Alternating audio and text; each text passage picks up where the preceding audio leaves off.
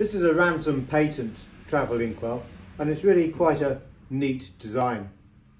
So on the back here it says push, so we'll do that, and we can see that the inkwell then folds out of its case. You can slide it along in its case, so then it'll freestand.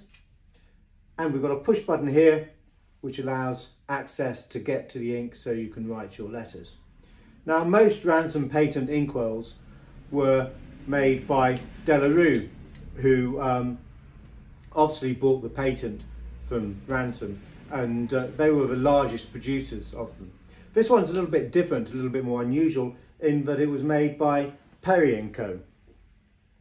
Perry & Co started off as dip pen manufacturers in Manchester in 1824, but then expanded their business as their popularity grew. So it's likely that they also manufactured these after the patent of 1861 by Ransome, but before De La Rue managed to get hold of a patent of the designer.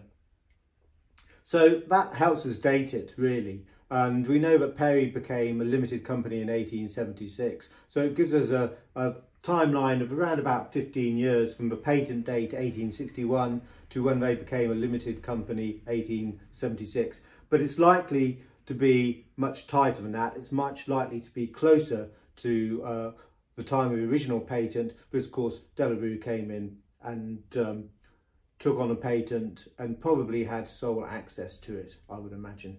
So a nice patent travel inkwell, a Ransome's patent, quite unusual for having the name stamp Perry on it rather than De La Rue.